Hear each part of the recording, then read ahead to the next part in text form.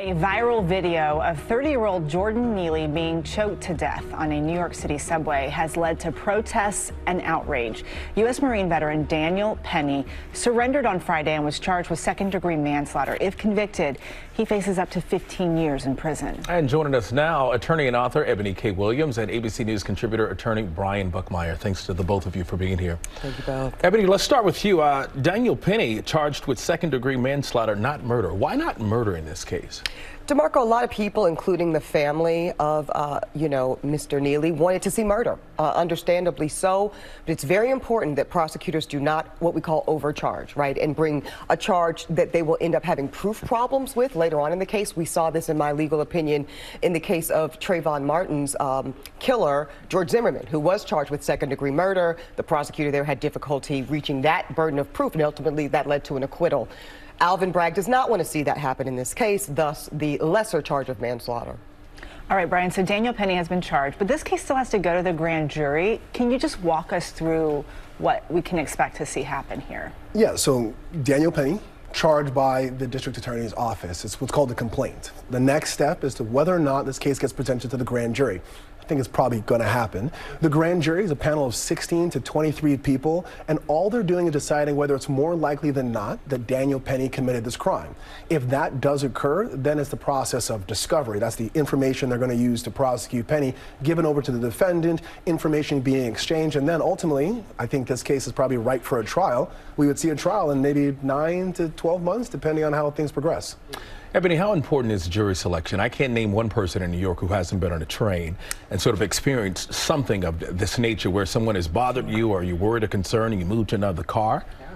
Listen, my hand's up in the air for that, DeMarco. I take the train every day. It's one of my favorite aspects of living in New York. Unfortunately, I was the victim, actually, last summer of a sexual assault on the MTA. So I have deep empathy and compassion for how that can show up in New York daily life. And also, we have to make the space for the humanization of the mentally ill, of those among us who are unhoused. And that's the situation of Jordan Neely. He had been identified as one of the 50 most in need New Yorkers that we can name. And so voir dire, DeMarco, is pivotal. That's what, the legal jargon for jury selection.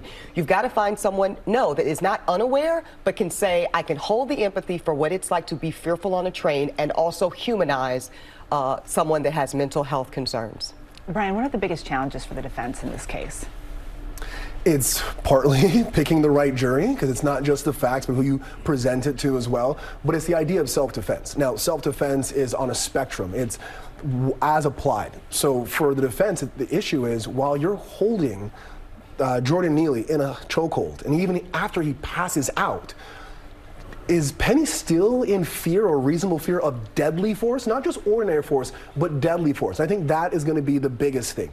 A lot of people may excuse the initial chokehold, the initial grab to protect other people, but even the fact that he came up from behind Jordan Neely, how does he feel in danger of his life if he's coming up from behind? And how is he saying that other people, because he does have a duty or a right to protect other people, how is he saying that they are in danger not just of harm, but of death because he used deadly force? I think that's going to be one of the biggest hurdles for the defense. Also, we don't have stand your ground here in New York. No, so he would have a duty to retreat if he was going to use deadly force.